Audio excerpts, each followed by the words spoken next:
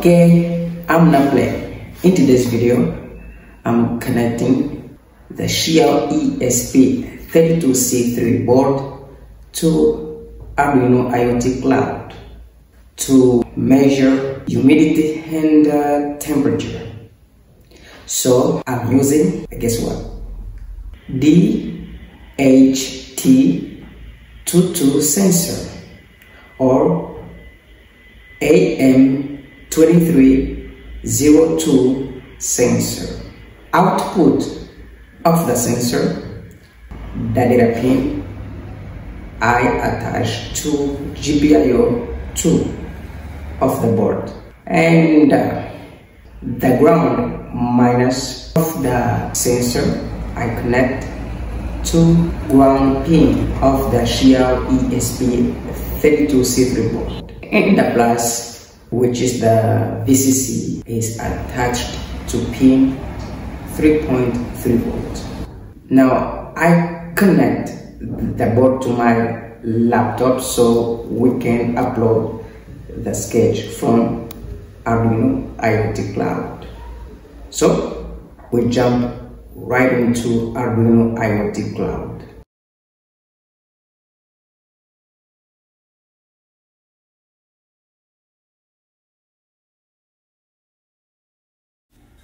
So that's the thing that I created, the DHT22 sensor, and I click on it so we can see what we might find.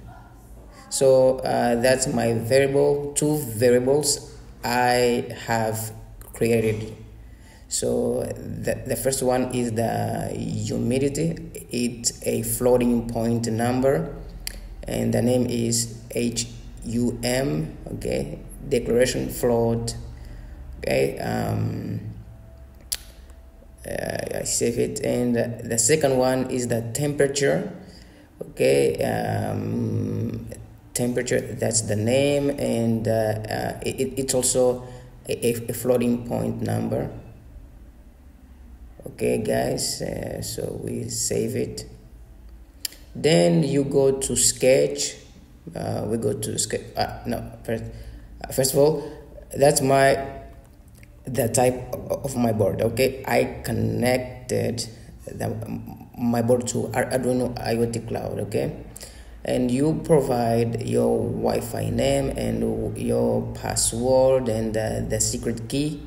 Please, I've already made tons of video about Arduino IoT cloud. Okay guys, you can search on my playlist. Okay. You need to download the DHT sensor library here. The DHT sensor library. So that's the GPIO. Okay, the GPIO on which the sensor is connected, and of course, as I mentioned before earlier, you need to download this library. Okay, so yeah, the GPIO and the type of the sensor, DHT22, and here okay, we are and here we have the we created an object, okay, called DHT, I think. Okay, so here I called these two functions. Okay, I don't know if I needed, I don't know if I but I did those. So I did those. I called these two functions so they can print out the values of the humidity and temperature. Okay, the following variables are automatically generated by blah blah blah blah, blah. Okay, so that's the function for temperature. Okay, this function will read the temperature, and this one the humidity. Now go to dashboard and you create a dashboard. I've already done that. I'm going to show you my dashboard. So that's the humidity, and the widget for humidity. I'm going to show you the widget for humidity is you scroll down and you're gonna see it. Okay, percentage. Okay, is the widget of humidity. Okay, and I linked the variable humidity HUM to the widget. I think we don't need this icon. Okay, because yeah, I don't need it. That's temperature. We are measuring humidity. Now that one is the widget of temperature.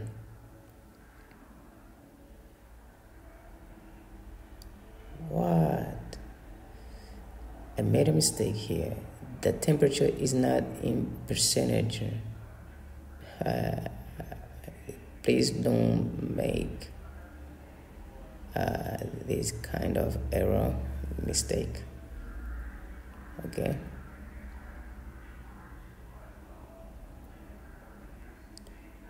Okay, so now you go back to thing and you download and you upload the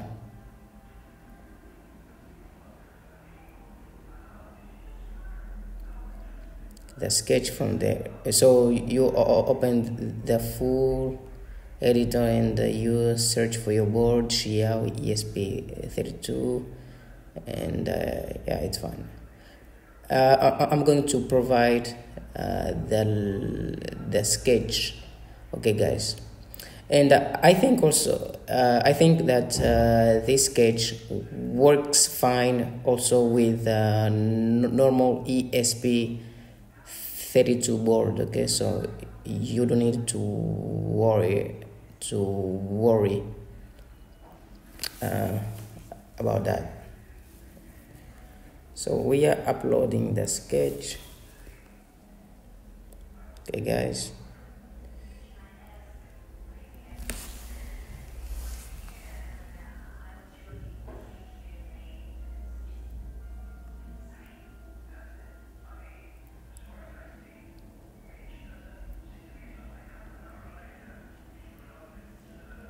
Okay, guys, I think the sketch is good. Testing time. Okay, folks, that's our project. If you click on IoT remote app from your mobile phone, you're gonna see that dashboards, and that's my project, the HT22 sensor. Now you click on that and you're gonna see the widget, the humidity and the temperature. The humidity is 17.5 and the temperature 17.8. Okay, I can hit the sensor. You're gonna see the changes. Okay, guys, as you can see,